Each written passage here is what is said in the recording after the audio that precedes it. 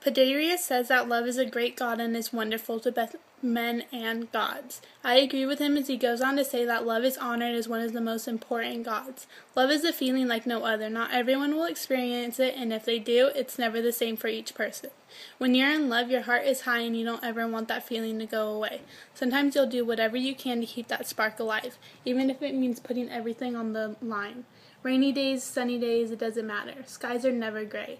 Love is what you see when you share your first kiss, when you walk down the aisle to marry your future spouse. It's when you're holding each other's hands during the birth of your child.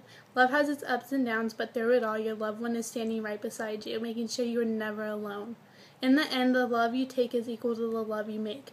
Real, true love is unconditional. As you can see, I truly believe that love is a wonderful thing.